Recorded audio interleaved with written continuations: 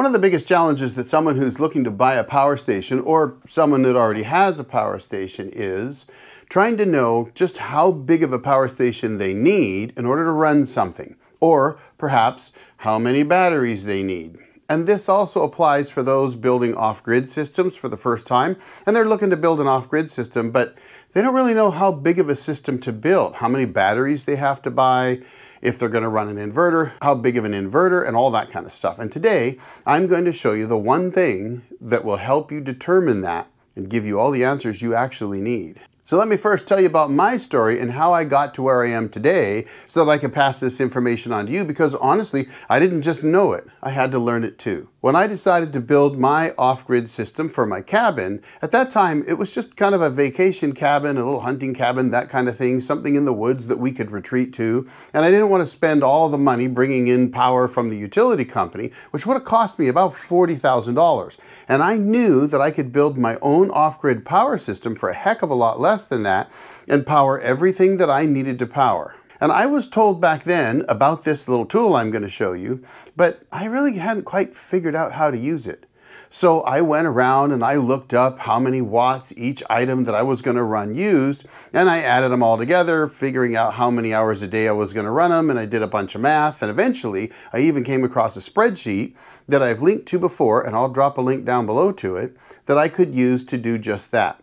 But I wasn't using that one tool that you really need to get and use yourself, which I'm going to show you. Now, when I built my system, I actually didn't have enough batteries because I didn't use that tool. And I had to add more, and then I had to add even more. And eventually I got up to 12 golf cart batteries, and that was doing the job for me.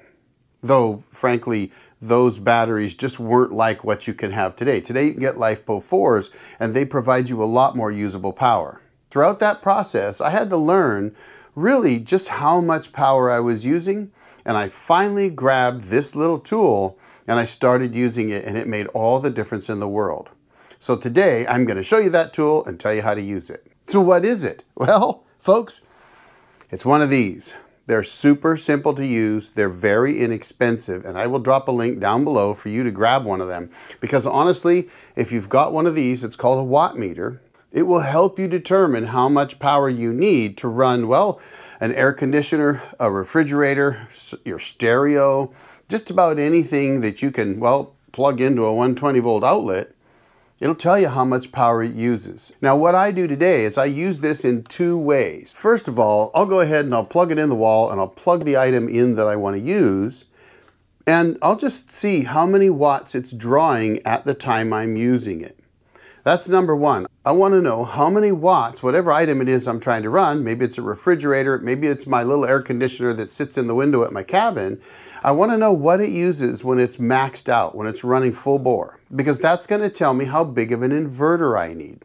Now, the second way that I use one of these is when I set it up, I will zero it out. And they have a little button right here on the front that says reset.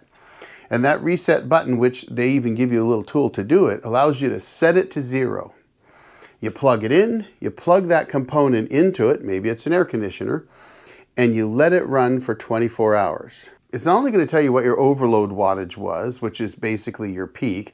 Now, I have seen these generally only go to about 3,860 watts on overload, so that's telling you it's using at least that much power when they start. But it will also tell you your low wattage and your high wattage. And that's important because that way you know that when your unit's running at maybe an idle, how much power it's going to consume at idle. Maybe it's 50 watts or something like that. And it'll tell you what your high wattage is when it's running. So for example, my air conditioning unit was using about 975 watts when it was running full time. The other thing they're going to tell you is how many watt hours you use over a specified period of time. So let's say, for example, you want to know how much power your refrigerator uses for 24 hours. You would plug this into the wall, zero it out using the reset button, then plug your refrigerator into it and turn it on. Then you'd let it run for 24 hours, and then all you have to do is cycle through the function on this to get to the kilowatt hours, and it will show you in kilowatt hours. So for example, when I ran my air conditioning unit in the energy savings mode for 8 hours, it told me that I used just over 1 kilowatt hour in that 8-hour period. And that was keeping my cabin at 72 degrees on a 95-degree day. So now I know that to run my air conditioner for 8 hours, I only need 1 kilowatt hour of battery power to run that air conditioning unit for that period of time. So with that information, you now know how many watts your unit will use at its highest amount, what it will peak at, or at least you'll know that it will peak at something above that 3860 if it goes that high.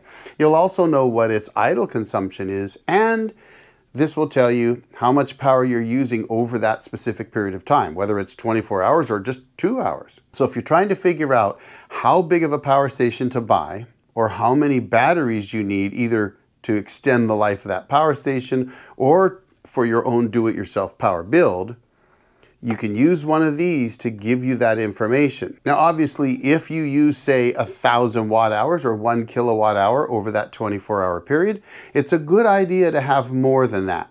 And normally what we do in the off-grid world is we build our systems to have 3 to 5 days of autonomy. That means 3 to 5 days when we're really not getting any solar production. If I were to do that, I would need at least 3 kilowatt hours to make sure that if I didn't have any solar production, I could run whatever it was I was trying to run for 3 consecutive days without much in the way of solar power.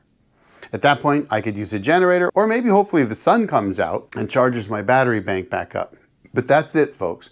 That's all you need. One of these little watt meters that are, I think, under $30 on Amazon. I'll drop a link down below for them, and it will give you all the information that you need to determine how much power you need and how big of a power station you need in order to run that item. But what if I have multiple items that I'm trying to run on my power station? Well, again, this is the tool that's going to help you with that, and you only need one of them. What you would do is you would run, for example, your refrigerator on this for 24 hours, write down the numbers that you get, reset it, and plug something else into it. Maybe you run a microwave or a toaster, and you want to be able to run that off your power station.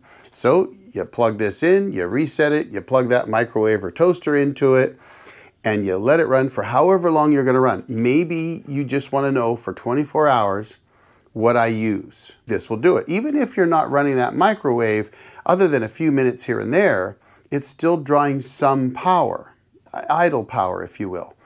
So this is going to tell you how much power that uses.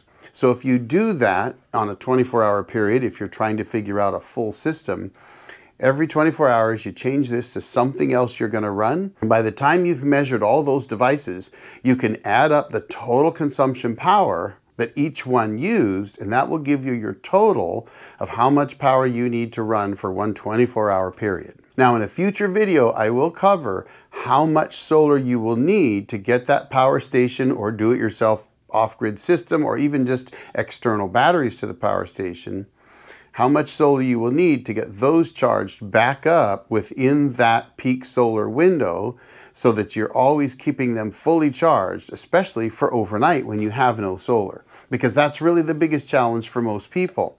How much solar do I need to keep my system up and running overnight before the sun comes back up again? So look for that in the future. And that's it, folks. Super simple, super easy, super cheap. Get one of these. They're worth it. I want to take a moment to thank my members for supporting the channel. It really helps me out. Thank you so much for that. It's greatly appreciated. Meanwhile, I'll throw another video just for you over here to check out. Thanks for watching, folks.